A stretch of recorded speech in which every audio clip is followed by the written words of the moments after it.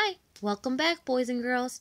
Today we're going to read Pete the Cat's Train Trip by James Dean.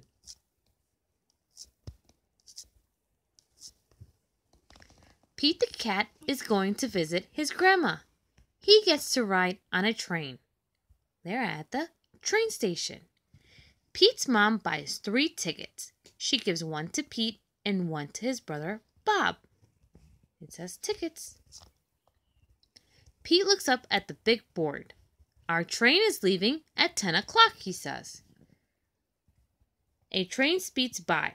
That's a cargo train, Bob tells Pete. Pete's train has arrived. All aboard, calls the conductor. Pete's mom finds 3 seats. I can't wait to see Grandma, says Bob.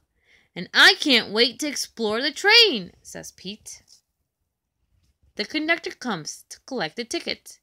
Pete hands over his. I love trains, says Pete. I'll show you around, says the conductor. Pete follows the conductor from car to car as the floor rumbles under his feet. Wow, Pete says when they get to the caboose.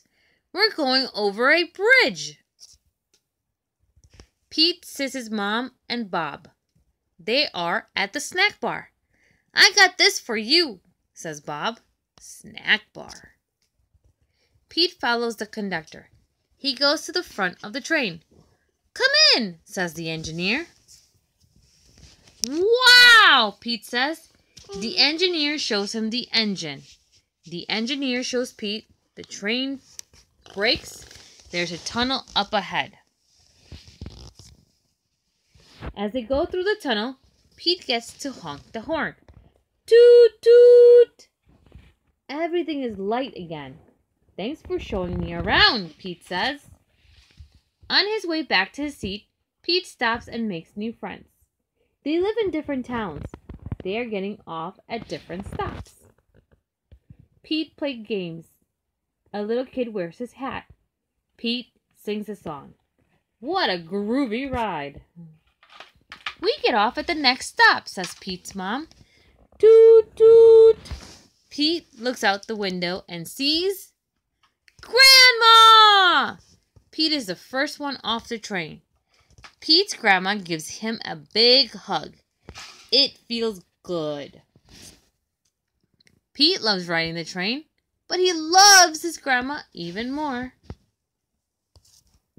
The end. Hope you enjoy your story. Good night, boys and girls. See you tomorrow. I'm gonna say see you tomorrow.